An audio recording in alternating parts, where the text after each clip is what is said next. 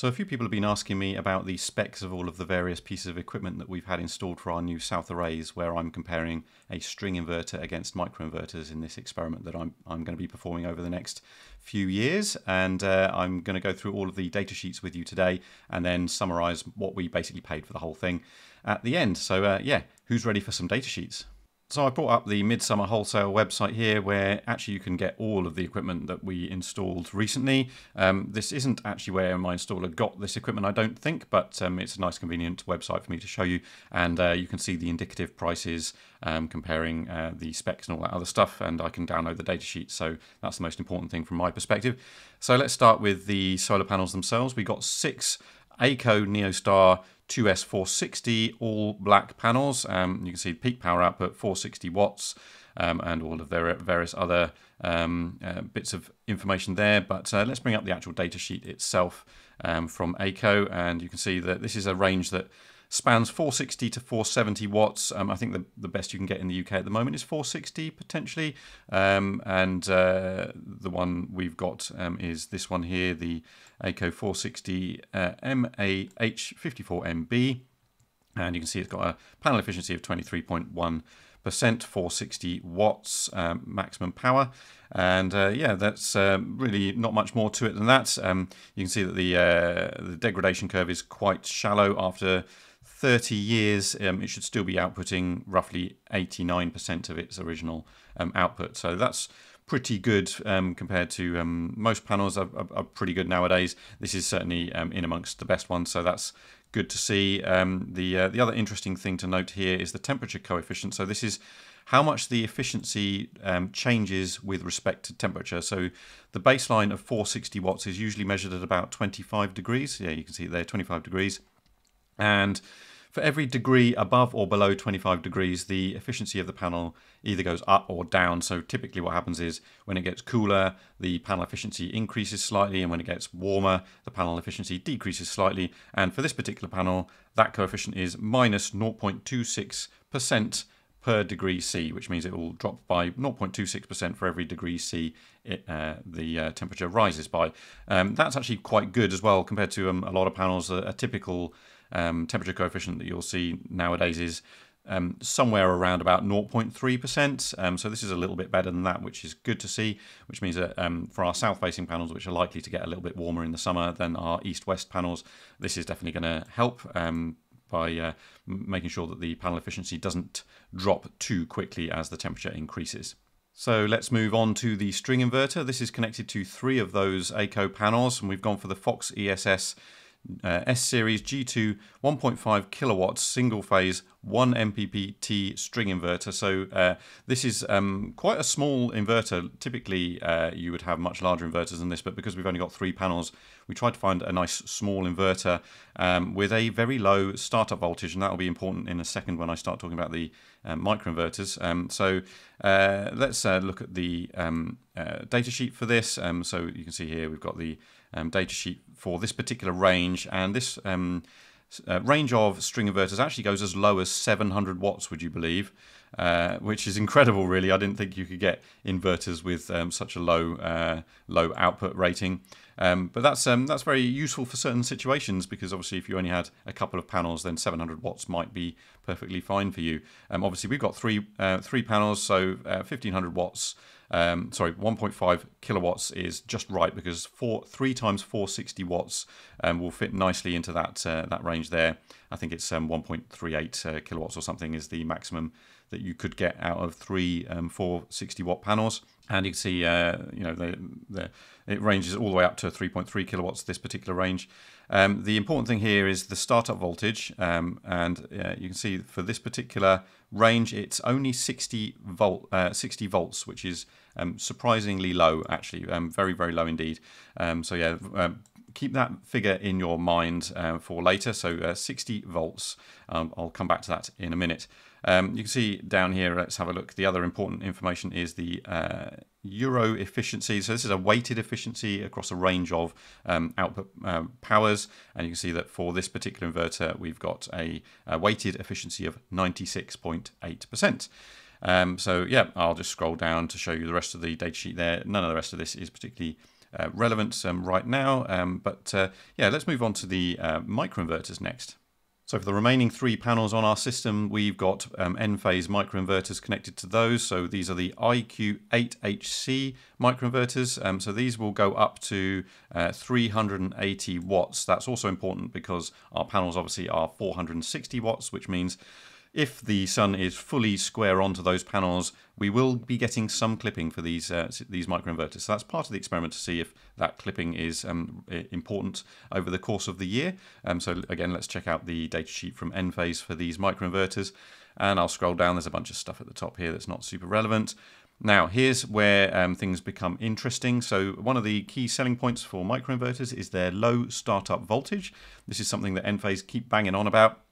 And you can see here the startup voltage for a single microinverter is only 22 volts. Now that's relevant because if I go back to the Fox inverter, the startup voltage for the Fox inverter is 60 volts. Now this is what Enphase claim is the big selling point for microinverters, is the low startup voltage. However, when you've got 3 panels connected to a string inverter, such as the Fox ESS one here, the combined voltage of those 3 panels is going to be effectively all contributing to this startup voltage. So a startup voltage of 60 volts for 3 panels is actually not dissimilar to the startup voltage of 22 volts for a single panel connected to a microinverter. So when people say that the low startup voltage is going to give the microinverters an advantage, I'm not sure that's strictly going to be true in this particular case, because the Fox string inverter has got such a low startup voltage, more or less equivalent to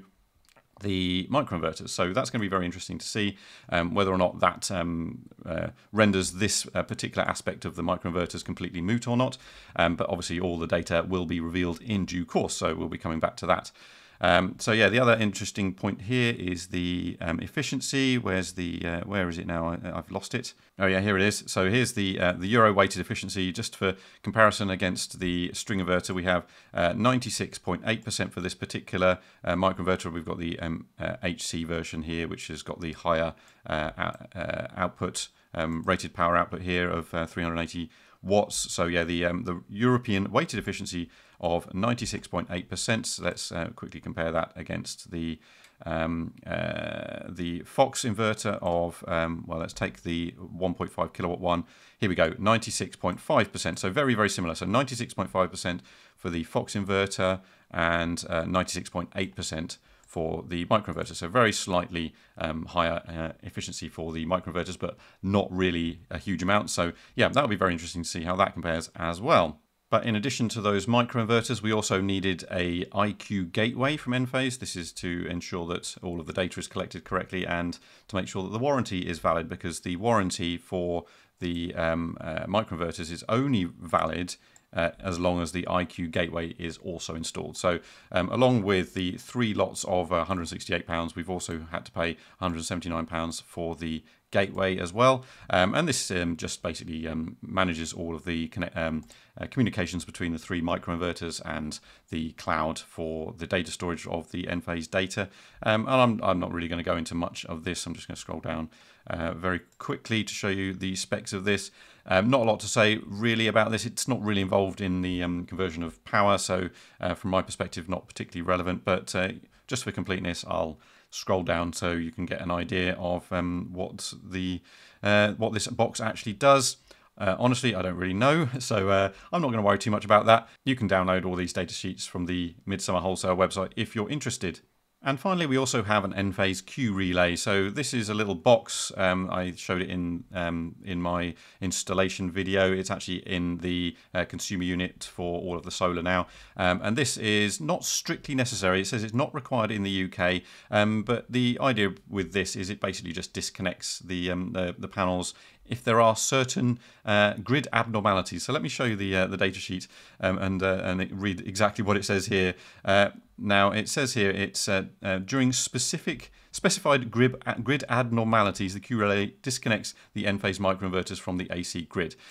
So yeah, I guess that's some sort of safety feature. The fact that it's not required in the UK means, I suppose, there's no particular regulation that requires it in the UK itself. It's definitely required in other countries. I think the US requires it. It's not super expensive. It's only about 60 quid. So I guess my installer just decided to throw that in just for safety. Yeah, but it's not particularly necessary in this installation, but it doesn't really add much to the total cost.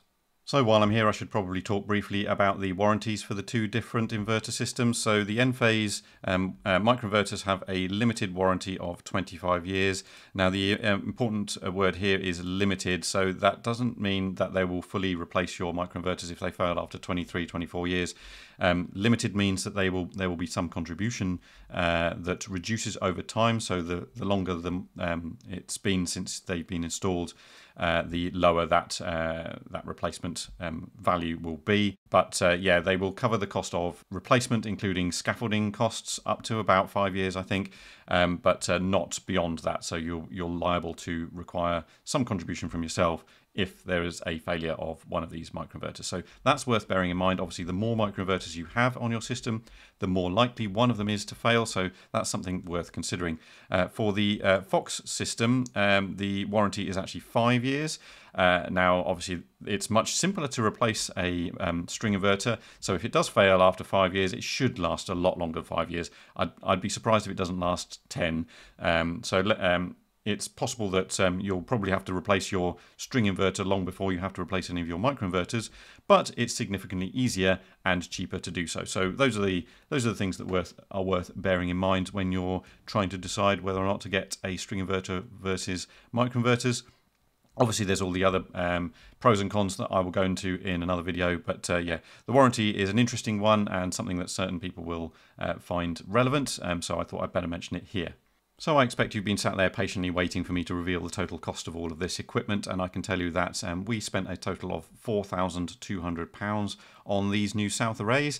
Now that includes extra cost for installing on a slate roof, because it's more costly to install on a slate roof than on a tiled roof. So yeah, that's something to bear in mind. If you've got a slate roof, it will cost you a bit more. And we also paid for the scaffolding and the cost of the roofer and the electricians. So what that doesn't include is any profit margin for the installer. So that's the bit that we got basically for free for promoting the installers. And for those of you who are interested in getting a quote from those installers, they are Green Team 1. Go and check them out. There's a link in the description. So that's it for today. Thank you very much for watching. I'll catch you in the next one.